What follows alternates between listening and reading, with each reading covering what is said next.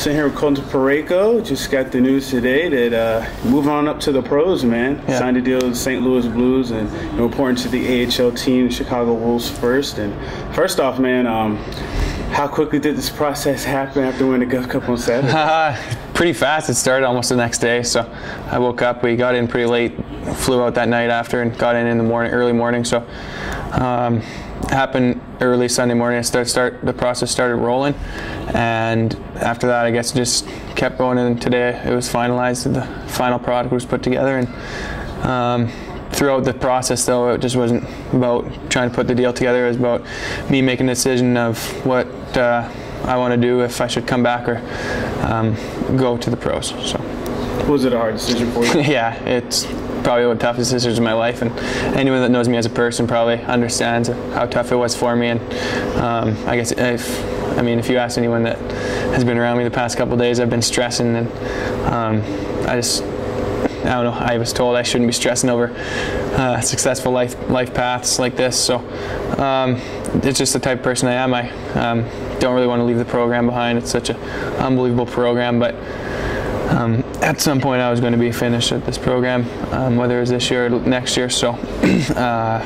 like I said, I love playing here, and that was one of the main reasons it was really tough on me to make a decision, was because of the teammates that I had here, the program it is itself, the coaching staff, and the fans that are here. So essentially, yeah, it was the toughest decision of my life, I gotta say. Yeah, and just even along those lines, was there maybe a certain point or a certain game in the season where it's kind of creeping into your mind that, hey, I may want to, try my hand and go pro? Or yeah, I think throughout my whole hockey career, I've wanted to go professional, and so it's definitely not a new thing for me. But the newest part would just be me having to actually make this decision, and it's the reality now. You kind of think about it a little bit throughout the year because it's there, it's going to pop up at the end, and you don't want to think about it because you have a big season in front of you, and that's more important to focus on at the time. So, but at the end of the day, the reality is that it was there, and it finally came, and that was a decision that had to be made, I guess. Cool. And what did you talk to Doug Armstrong, the GM of the Blues, at all over the weekend? Or? Yeah, I didn't talk to him over the weekend, but I talked to him today. When the deal was finalized, he called me and congratulated me, and which was very awesome, very nice. Yeah. And the successful program that you are leaving, this program has sent plenty of players to the pros. And yes. How big was that, knowing that players have gone to the pros even recently, Cody Kunik and Colton Beck as well? Just talk about how maybe seeing those guys go through that process. Yeah, has that helped? Well, yeah, it's getting to play with those players. The guys that get to move on to pro are only players that are going to make you better, and getting to play with those players is special. Cody was a really talented player, and same with Colton and Michael Quinn. So those were players that really elevated my game just because their game was so much higher. And not just those three, but plenty of guys that I got to play with throughout here. They all challenged me every day and pushed me, and not just me, I think everyone pushed each other, which was the best part. And one of the great things about the program, everyone wants to get better. We want to be a successful program, and that's really important because the Nanooks are really successful, and their future is very bright. And yeah, it was a tough decision, like I said earlier, because it is such a great place to play, and it's such a homey feeling here with the people and everything like that. So yeah. But it seems like this program definitely prepared you, put you in position to make this decision. For sure. I guess, what have you learned about yourself as a hockey player, and your development here? Yeah, I mean, that's tough to pinpoint at just in one little spiel here, but I think all aspects of my game have improved. I don't just think that my hockey has improved, though. I think just the person I am today. I came in and I could barely talk in front of a camera, but today I'm a little bit better, at least, and I'm sure you know more about that. But I think just overall as a person, player, and individual, I think just has really became a new person, almost just developed me into a more mature and person that's able to maybe speak in front of a camera now, or a person that's maybe able to elevate their game or be successful in the classroom, or anything along those lines. I just think it wouldn't really relate to hockey, but just as personal lifestyle as well. As far as hockey goes, though, they obviously have developed me into a very good hockey player, and I can't say enough good things about the coaching staff and the teammates that I got to play with that have helped push me to get to this position.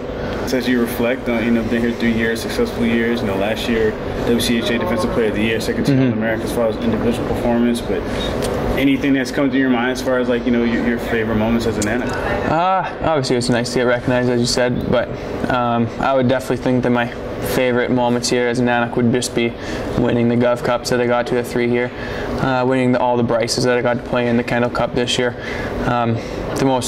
Those are the most things I'm going to memorize for the rest of my life, is being able to win those things with the group of guys that I got to, because things like that you just don't forget. And there's just too many, as far as hockey goes, and there's just so many memories that I'll never forget just playing here and being part of this program.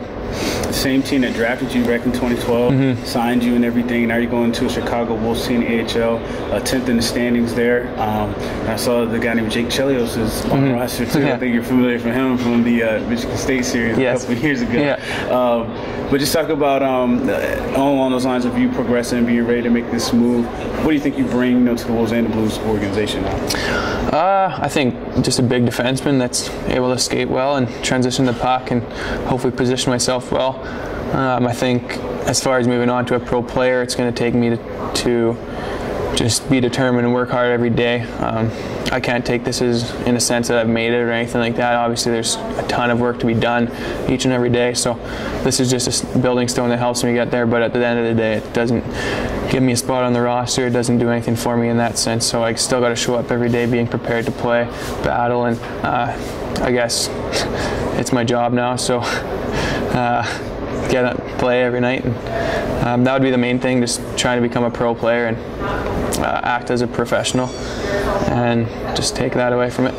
What aspects of the game that you want to strengthen or even make even better, even things that you're good at?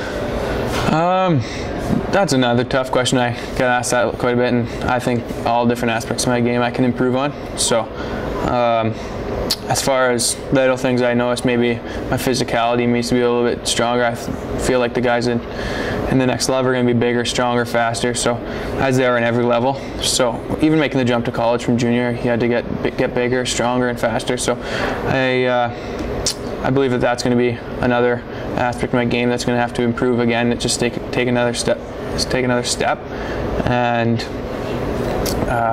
just make sure that I work hard. I think that that's going to be really important.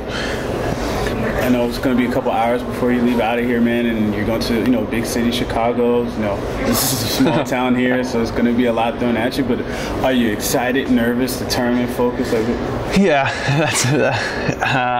it just changes all the time. Just sometimes I'm thinking about me getting into Chicago and how nervous I'll be when I get there and when I show up and have to meet the guys. And but at the same time, and when I'm here and thinking about the guys and the memories I've had here, it's really tough on me. It gives me butterflies. And I don't know, it was really fun here, and I really enjoyed the guys here. So it's gonna be an emotional one tonight, probably when I leave. But yeah, it's exciting. So. How has your family reacted to this? Are you going to be closer to them? Maybe a little bit closer, just in terms of where we are. But I think that they reacted pretty well. They were excited for me and something I dreamed of as a kid, and they knew that. So they were really excited and happy to hear the news. And I guess they didn't really know a whole lot about it, kind of thing. They never went through a process like this before. So as far as the decision-wise went, they just kind of told me to make my decision and kind of go with what I feel like, and they'll support me in both ways. So they really supported me, which I really appreciate, and couldn't have asked for a better situation from them. And they were able to just make sure that I was comforted, because they knew it was really tough on me to make a decision at this level. And what they had to say was really supportive, and it was amazing to have them along the way for it.